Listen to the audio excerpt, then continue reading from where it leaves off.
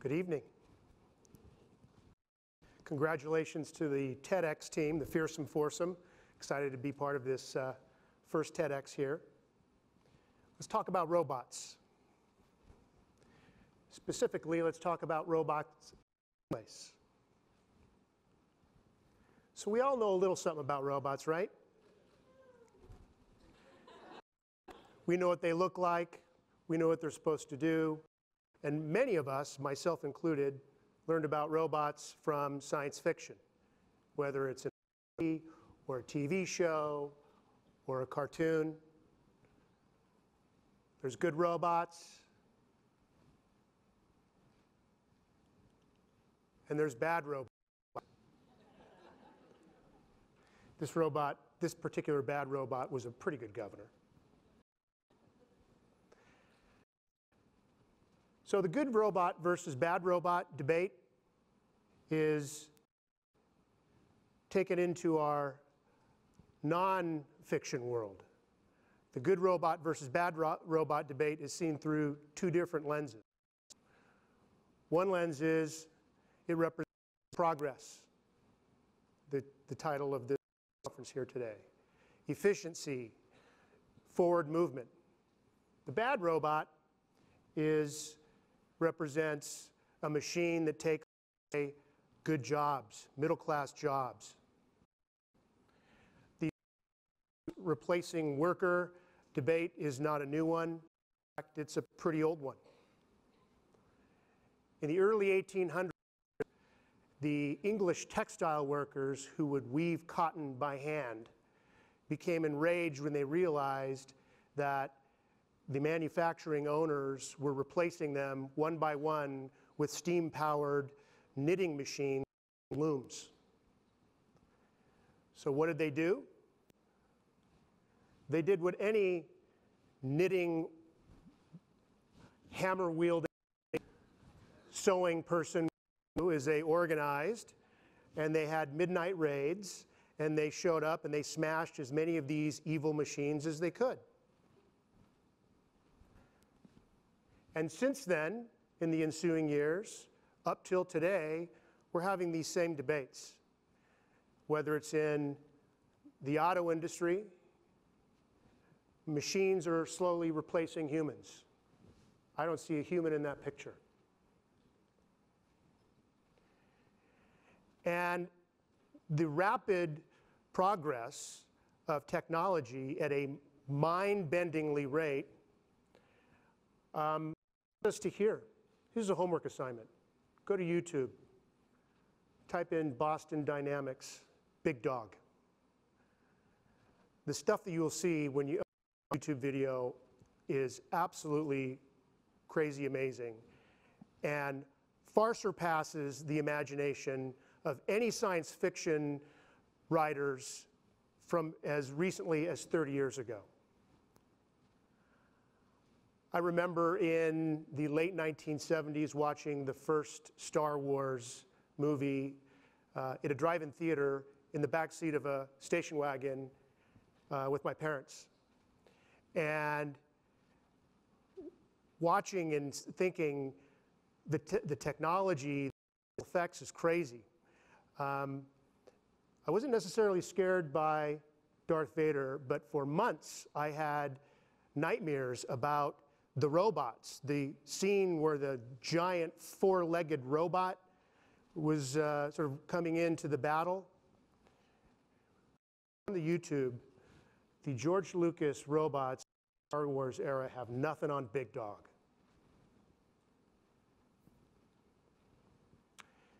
Gartner, Inc. is a leading technology research firm, and they recently predicted by the year 2025 that 1/3 of the jobs will be replaced by drones or robots. There are naysayers to that hypothesis. Some will say the jobs won't be eliminated. There will be the elimination of menial, task-oriented jobs, and they will be replaced by high-tech, higher-paying jobs.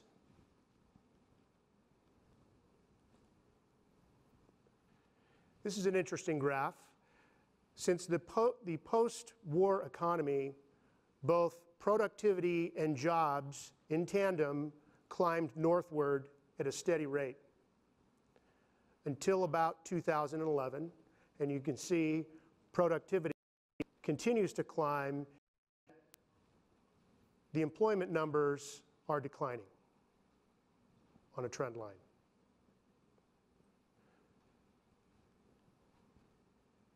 I'm sure you've been through one of these before. I guess the question is that trend line as productivity climbs northward and jobs are moving southward, are things like this replacing people? I hope not, because I'm not sure. I've been through something that looks like this umpteen times, and I still can't figure out that the bread goes in last, not first. So I'm hoping that the baggers and the grocery store checkers win this. ATMs have been around for a long time, bank tellers, although analysts will tell you that there's a lot less bank tellers today than there were in years past. And with the advent of smartphones and transfer of money through the smartphones, the question is, will ATMs be obsolete someday? The cognitive ability software-driven robots have made their way into the surgery rooms, which begs the question, will there be surgeon-less surgeries in our near future? It looks to me like this robot here is doing more than the guy standing next to it.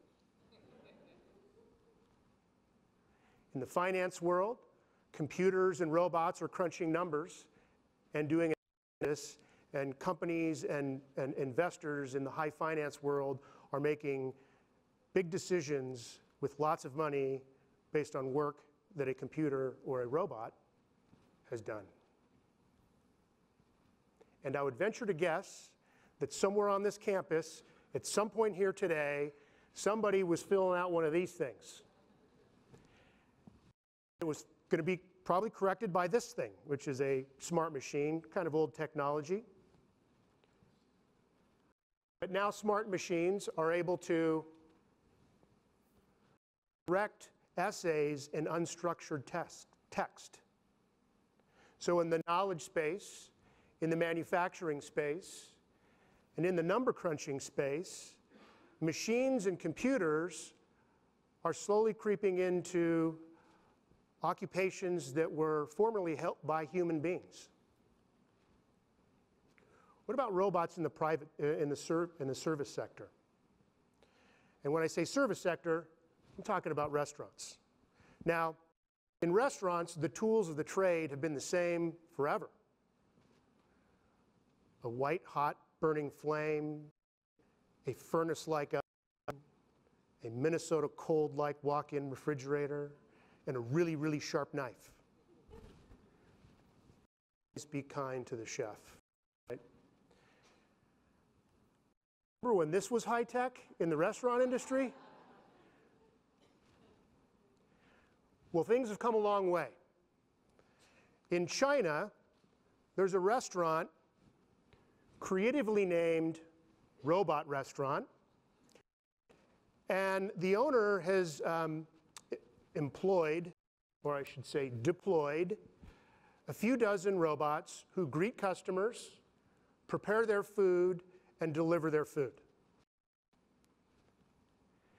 And in US dollars, the cost of one of his robots is about $31,000 to $47,000. It's a lot of money.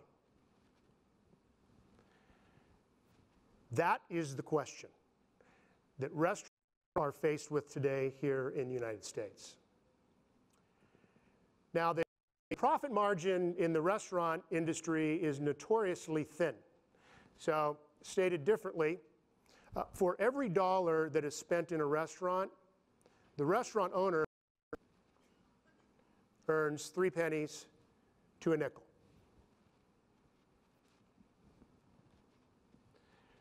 The drivers towards automation in most other industries up till now have been thin profit margins, increased competition or globalization, and case, increased labor costs, and for the restaurant industry, I'm going to talk about the things we're seeing here in California that are actually shifting the whole business model of the restaurant industry, and affordable robots. Now, $31,000 to $4,000 is not really affordable for a restaurant owner. But if the cost at the low end of the low end cost of a robot is $31,000, take the debate on in many parts of the country, here in California as well, in some cities where there is a push for a $15 minimum wage. A $15 minimum wage in full-time work means $30,000 a year. So you can see this happens, and it very well could. The cost of employing a person versus the cost of purchasing a robot to do that person's work, that decision could be upon the restaurant owner very soon, just like it was to the manufacturer of styles in early 1800 England. So the robots are coming and the collective workers' sky is falling argument, I think, for many is here yet for the restaurant industry. This is how many workers in restaurants there are in California, 1.1 million.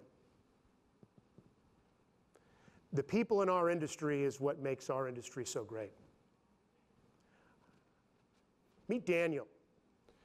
Daniel was born in Mexico and had a dream of coming to the United States.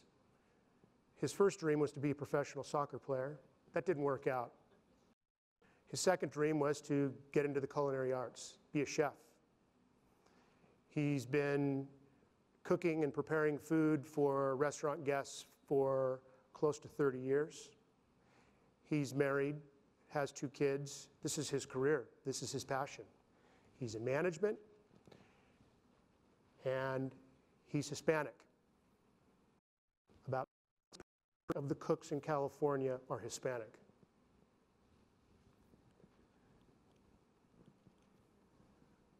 Figure out how to do one of these better. I need a robot to help me with this. There's 53,000 cooks in California today. Meet competition. These are the robots that are more and more common in China.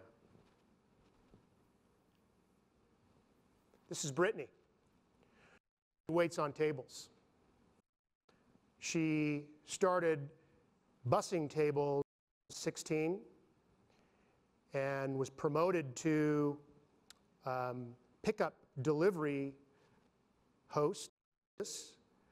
And then when she turned 18, she was able to wait tables. This is not her career. She didn't aspire to be a server. But her mom used to be in the industry and said, "What do you want to do?" And she said, "I want to be a stylist and I want to go to cosmetology." Her mom said, "You ought to go work in a restaurant. You can earn a lot of money in tips and it can help you put you through school."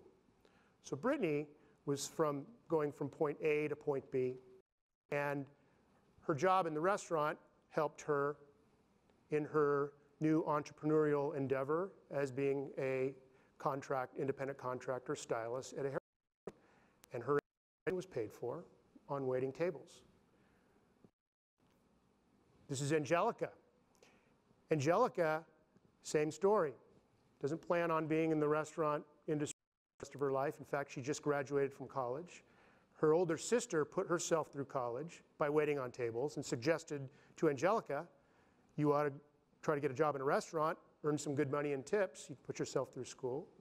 And Angelica has just started her career as a graphic designer. She has a degree in graphic design. And the restaurant industry helped her achieve that goal. There's 223,000 servers in California today of the 1.1 million restaurant workers. If every restaurant in the state of California moved to a tablet-based ordering system, that number would be 75,000. And this is what the restaurant would look like. It's happening now. I don't think every restaurant in California will do this, but you can eliminate 2/3 of your server workforce if you move to a tablet-based system. If you're a restaurant and the employment costs are going up and you have a 3% profit margin, there's not a lot of room for error. A lot of restaurants are being forced into this position. Where's the robot?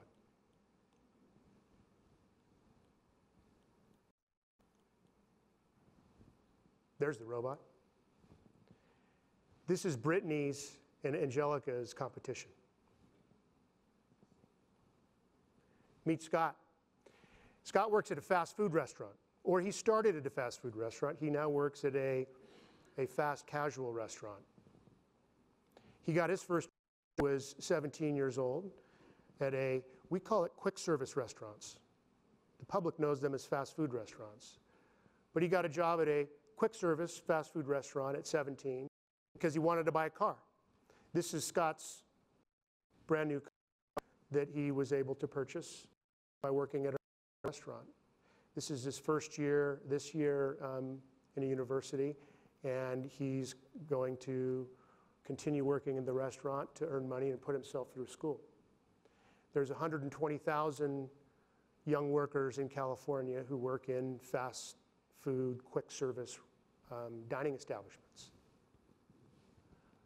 more than half of whom are in the age of 16 and 25. The vast majority of restaurant workers in the QSR segment are youth. In fact, 1 in 3 working adults at some point in their life work in a restaurant.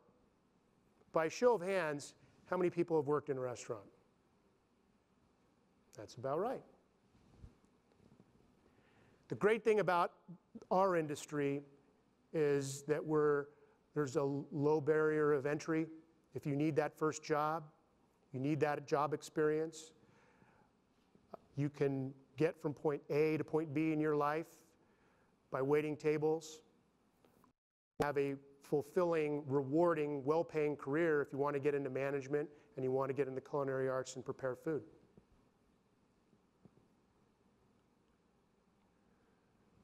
This is Scott's competition. More and more restaurants are adopting technology. In the QSR segment, they're adopting technology at a much quicker clip because, frankly, when guests and consumers want to go into a quick service restaurant, they're more interested in convenience. They want quality of food. They want to get in and out.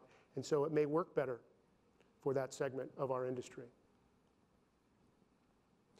But beyond the food, restaurants more are becoming an integral part of 21st century life.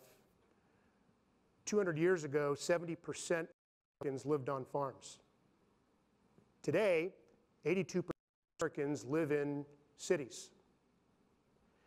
And as we're entering into online purchasing world where a lot of people are purchasing their retail goods online, stores in things like clothes and shoes and makeup and other items are dwindling slowly.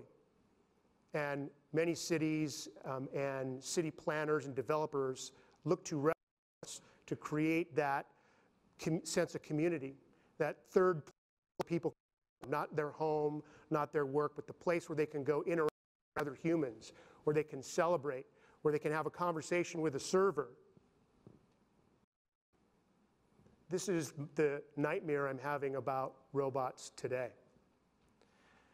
And it's not a four-legged anymore.